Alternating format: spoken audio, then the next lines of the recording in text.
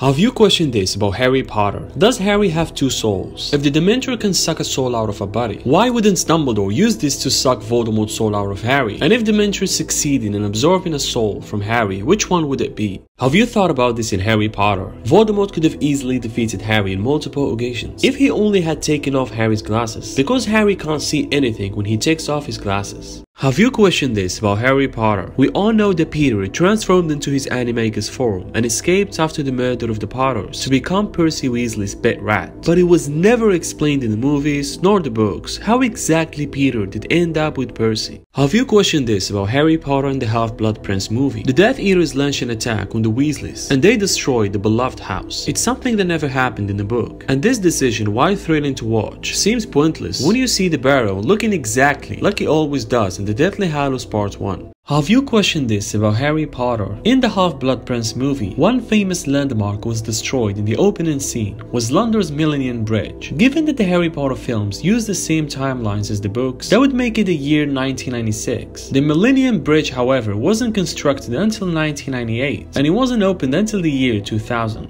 Have you questioned this about Harry Potter? Ollivander loses money on every wand he sells. A unicorn hair costs 10 gallons, while a wand from Ollivander, some of which contain unicorn hair, will only cost you 7 gallons, which means Ollivander is selling his wands at a loss of at least 3 gallons. Have you ever wondered about this in Harry Potter? Ron having a dirt on his nose is because the Weasleys used the Flow network to travel to London. Have you questioned this about Harry Potter? 𝐒𝐔𝐁𝐄 could be the Potters' pet cat. We learned from the last book in a letter from Lily to Sirius that the Potters have a cat at the time they died. There is an illustration from Pottermore that depicts the Potters with the cat, and it looks like a young version of 𝐒𝐒𝐁𝐄. When Hermione bought 𝐒𝐒𝐿, he knew the smell of Peter Pettigrew at will, and deduced his real identity, and wanted to help Sirius, as he also recognized that Sirius was James and Lily's friend. He helped him take Peter with no hesitating. 𝐒𝐒𝐿 was also very comfortable with Harry, because half-Neasels recognize people they've met, even if it was a long time ago. Have you questioned this about Harry Potter and the Chamber of Secrets? Staring directly into the basilic's eyes proves fatal, but why wasn't Moaning Myrtle petrified instead, since she was wearing her glasses? Yes, glasses don't produce a reflection like water or mirror, but it still counted as an indirect stare because the glasses were a barrier between Myrtle's eyes and the monsters.